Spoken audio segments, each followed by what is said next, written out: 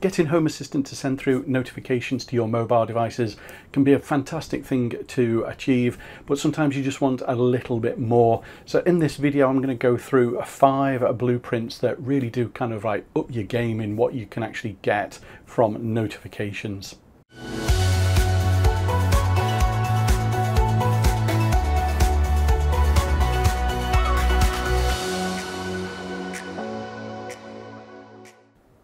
Hey everyone, and welcome to a new video on Bite of Geek.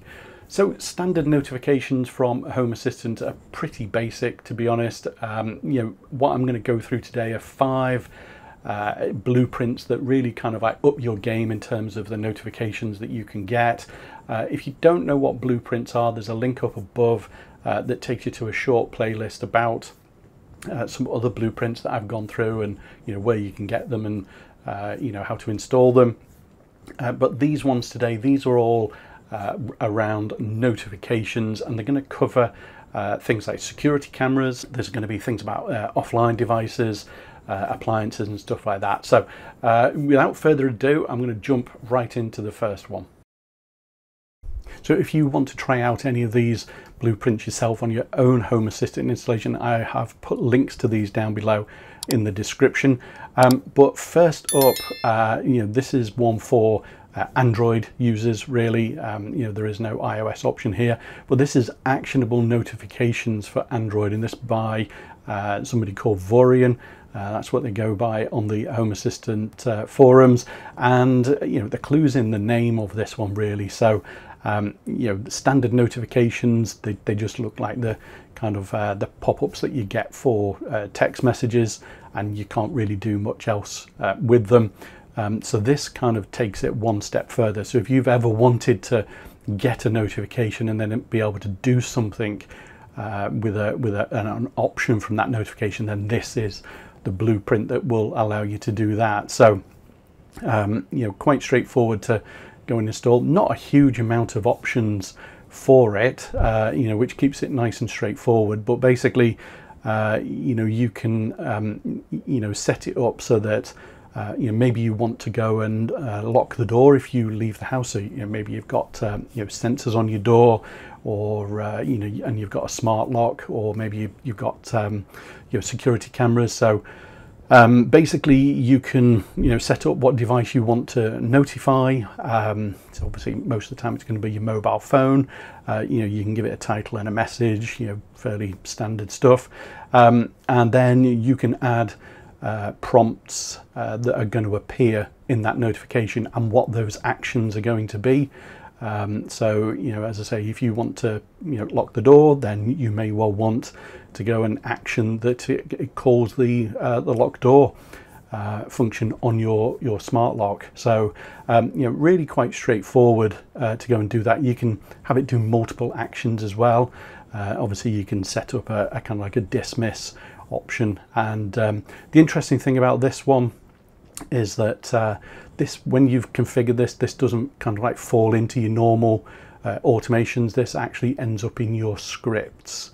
So kind of caught me out first when I tried this one out, looking for it, and normally with blueprints you go and find it in your automations, but this one's in your scripts.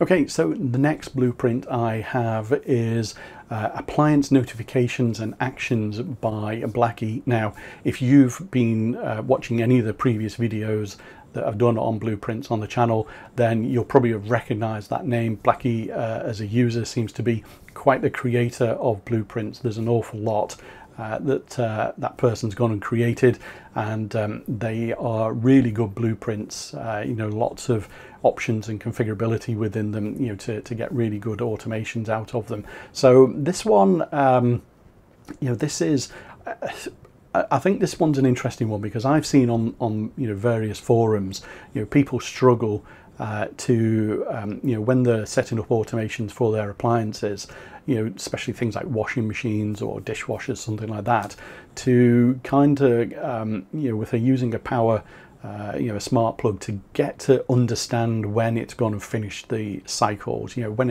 is it actually genuinely finished doing what it needs to do. And that's what this automation blueprint sets out to achieve. So you can set up the configuration for the power cycles. You can have it then send you notifications. You can have it set your lighting for notifications as well. So if you're somebody who likes to have green LED strips in your kitchen when your dishwasher's done, then this is probably the blueprint for you to go and install. I'm just playing with this one because I do use smart plugs, and I want to set that up on some of my appliances. But again, looks like another great blueprint from Blackie. Okay, so the next blueprint I have for you is one if you've got ZigBee devices, and in particular if you're using ZigBee to MQTT. I don't think this is going to work on ZHA, unfortunately, but this is by a user called Mr. Grok. I'm actually running with this one at the moment. I've been playing around with this one for a while, and basically if you've got those ZigBee devices that keep dropping off your network, then this is probably the blueprint for you to go and use. Now it's a bit of a funny one, this one didn't work straight away, and when you go through the actual forum of all the posts for it, you actually see that various things have kind of changed over time. So by default with ZigBee and Home Assistant nowadays, ZigBee MQTT, the last seen value is no longer enabled by default. So you need to enable that for this to be able to work. Now what you can do is you can go and either do that on a device by device basis, which if you've got 50, 100 odd devices, it is going to take you a long time to go and do. Or as you actually see in the forum posts, you can actually go and enable it for all devices in your configuration file for ZigBee to MQTT, and then you just restart everything and it will become available. So that's what I did, and sure enough, it does actually be something that the blueprint can pick up, and yeah, it works great. You can configure your the details that you want, and it sends out a notification, whether you want that daily, or whether you want it weekly, what time you want it sent out. You can have it include or exclude sensors and devices for your notifications, but it just lists out everything that you've got that's offline, and is great for being able to find out about those things that have just kind of like suddenly dropped off the network overnight, and you can go and add them back on. Okay, so the next blueprint I've got is for those of you that got security cameras or security doorbells, and this one is send camera snapshot notification on motion.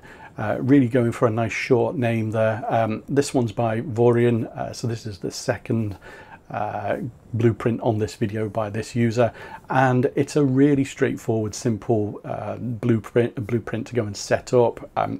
What this one offers you basically is to be able to use a separate motion sensor to trigger sending a image in a notification from another device, so another camera.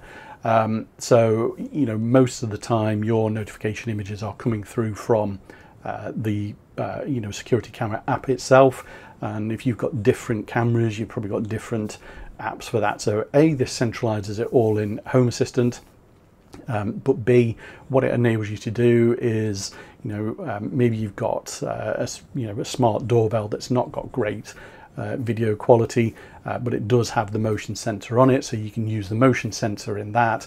And if you've got a nice 2K or 4K camera stuck somewhere in the looking at the same kind of area, then you can have an image get sent from that as part of the notification. So as I say, really quite straightforward to go and configure and set up, but obviously gives you that extra benefit that you've got it all centralized within Home Assistant as well.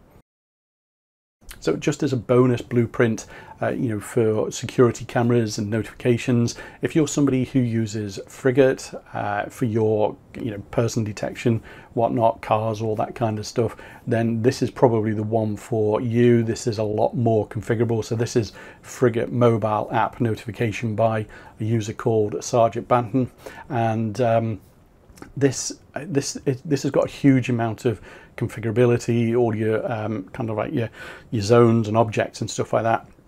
I don't use Frigate, so you know, this is one which, you know, I've not been able to set up, but you know, if you actually use this already, you know, I'd love to hear your thoughts down below in the comments. You know, what you think about this this blueprint. You know, it does look very, very good. You know, you've got all your different notifications. You've got you know, notifications, have it come up on your television if you've got an Android TV or a Fire TV. So lots and lots of features and functionality there that obviously go way beyond you know, something that's just sending a simple notification. So that is one that if you're using Frigate, probably want to go and check out.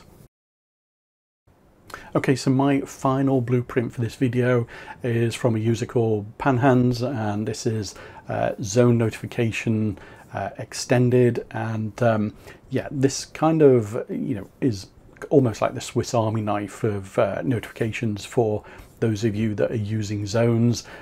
So, you know, you can have multiple zones, multiple users, lots of custom actions, scenes. You know, have it, you know, URLs for shopping lists if you get to, you know, maybe you've got a zone around the supermarket, something like that.